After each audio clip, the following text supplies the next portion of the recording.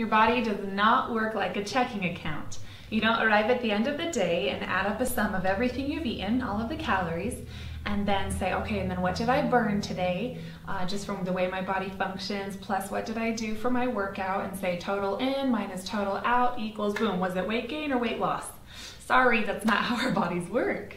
Not only do genetics come into play, but you have all kinds of different hormones.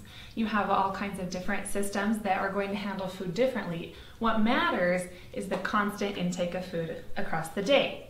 So the way that the Power Foods lifestyle is structured is in order to help you do this.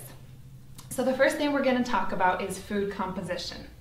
Every calorie is not created equally. We have 3 types of macronutrients. So first let's talk about what is a macronutrient. So proteins have 4 calories per gram. So for one itty bitty little gram of protein, that gives you 4 calories. Same thing for carbohydrates, 4 calories per gram. Now fats are the kind of the anomaly because there's actually 9 calories per gram. Now I don't want you to go into a tizzy and say, oh, well then we shouldn't eat fats, because absolutely we should eat fats. Our bodies need them. Like I said before, all of these macronutrients have a different function in our bodies. So instead, we need to learn their function, and then we need to structure the way we eat to optimize what these macronutrients can do for us.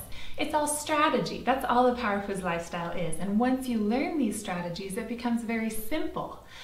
Getting in the habit and then keeping it going until you're not even thinking about it anymore.